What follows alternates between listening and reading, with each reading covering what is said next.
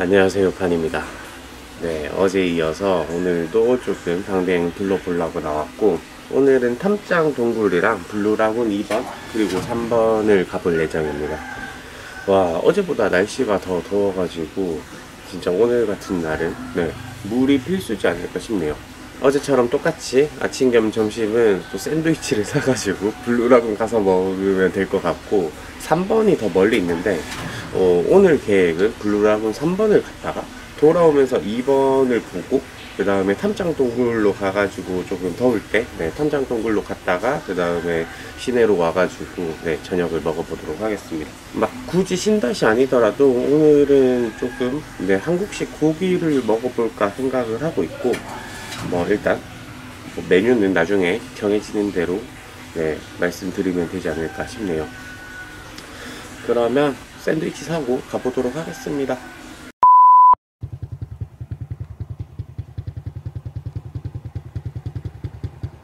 시크릿 라군이라고 불리는 블루라군 3은 시내에서 상당히 먼 편입니다. 한 30km 정도 떨어져 있는 것 같은데 날씨가 너무 덥네요. 그늘이 하나도 없습니다, 가는 길에. 그래가지고 쉬엄쉬엄 가야 되지 않을까 싶네요.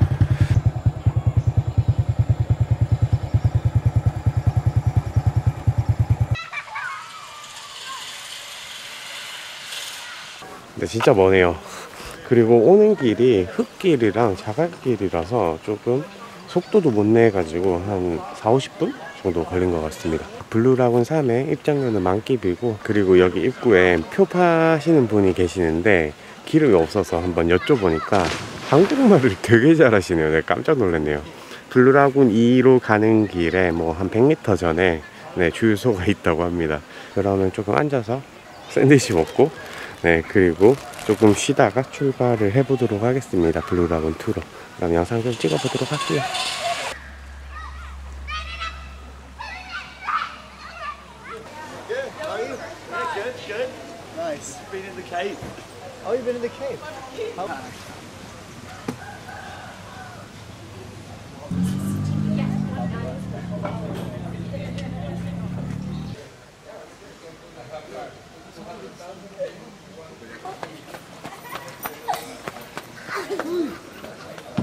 정자가 있어서 앉아있기는 되게 좋네요. 그냥 쉬면서. 여기 바로 뒤에 산이랑 햇빛도 안 비치고, 그래서 조금 쉬는 거는 진짜 괜찮은 것 같습니다. 여유 부리면서 친구들이랑 오면 이제 물놀이 할 사람은 물놀이 하고 쉴 사람은 쉬고 이렇게 할 수 있을 것 같네요. 블루라군 3에는 레스토랑은 하나 있고, 여기서 밥이랑 음료수나 맥주 같은 거를 사 드실 수 있어서 따로 뭐를 안 사오셔도 되지 않을까 생각이 듭니다. 저 위쪽으로 가면 뷰포인트가 있다고 하는데 어제 뷰포인트를 한번 갔다 왔기 때문에 오늘은 패스하고 바로 블루라군 2로 가면서 기름 넣고 한번 거기도 구경한 다음 탐짱동굴로 가서 어떻게 생긴지 구경 한번 해보도록 할게요. 그러면 조금만 더 있다가 블루라군 2로 가보도록 하겠습니다.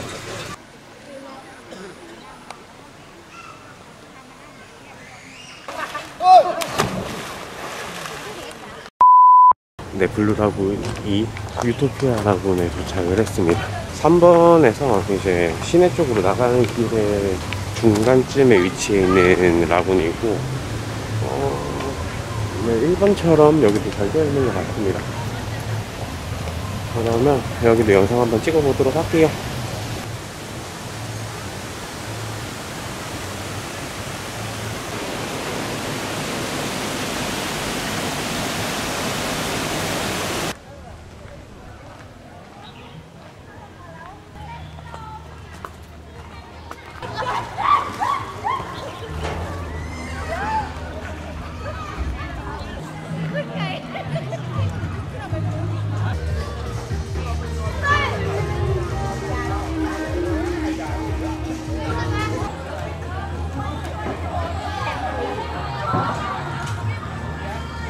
유토피아 라군이라 불리는 블루라군 2가 블루라군 3보다는 사람이 훨씬 많습니다. 조금 더 잘 정비되어 있고 여유를 조금 즐기려고 오시는 분들, 선텐 같은 거를 많이 하시는 모습을 볼 수 있습니다. 남녀노소 할 거 없이. 그리고 신기한 게 블루라군 3에는 거의 라오 분들이 없었는데 여기에는 라오스 분들도 조금 오시는 것 같습니다. 확실히 3보다는 관광객이 많은 걸 볼 수 있고, 블루라군 1이 접근성이 제일 좋아가지고 안 봐도 사람이 제일 많지 않을까 싶네요. 거기가 조금만 여유 갖고 쉬다가 탐짱동굴 가서 뭐가 있는지 구경한 다음 저녁 먹고 오늘 영상 마치도록 하겠습니다. 그러면 조금 쉬다가 탐짱동굴로 가보도록 할게요.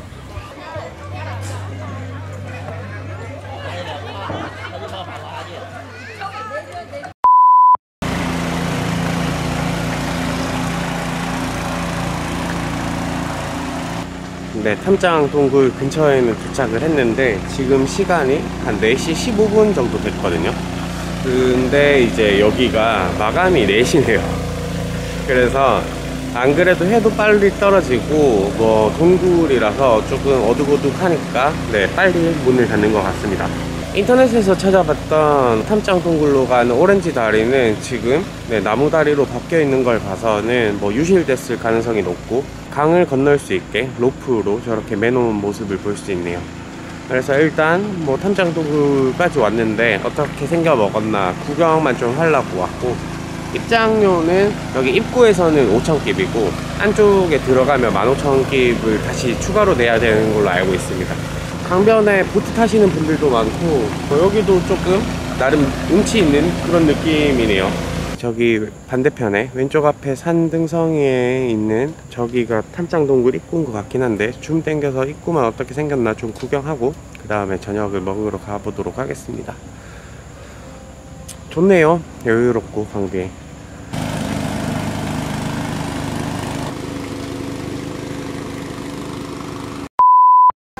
식당에 도착했고 오늘은 쉰다시 아니라 그냥 한식을 파는 곳이 있어서 왔습니다. 여기는 샘스? 그거는 모르겠지만 샘스 레스토랑인 것 같고, 보시면 이렇게 칼국수부터 김밥이랑 떡볶이랑 한정식처럼 이렇게 음식도 팔고 있습니다. 저는 여기 있는 보쌈을 주문을 했고 7만 깁이네요. 7만 깁. 이제 한 이틀 남았습니다. 방비에. 내일 뭐 이제 미니밴 같은 걸 티켓팅을 좀 해가지고 BNT안 갈 준비를 조금 하고 내일 모레 BNT안으로 가지 않을까 싶네요. 라오스 들어온 지 또 20일 정도 지났고 비자도 10일 가량 남았는데 BNT안 가서 한 일주일에서 10일 사이 며칠 있을지는 잘 모르겠고 그거는 내일 결정할 것 같고요. BNT안이랑 우돈타니 국경을 통해서 다시 태국으로 가가지고 비자를 받지 않을까 생각을 하고 있습니다.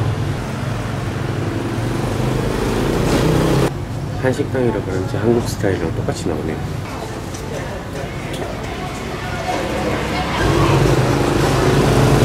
보쌈 부위랑 스타일이 살짝 다르긴 한데 거의 비슷하다고 보시면 됩니다. 맛도 비슷비슷하네요. 근데 생각해보면 방비행에 한식당이 너무 많아서 막 여기가 최고다 이런 거는 모르겠고, 뭐 여기에도 한식당이 있다 이 정도로만 이해해 주시면 될 것 같네요.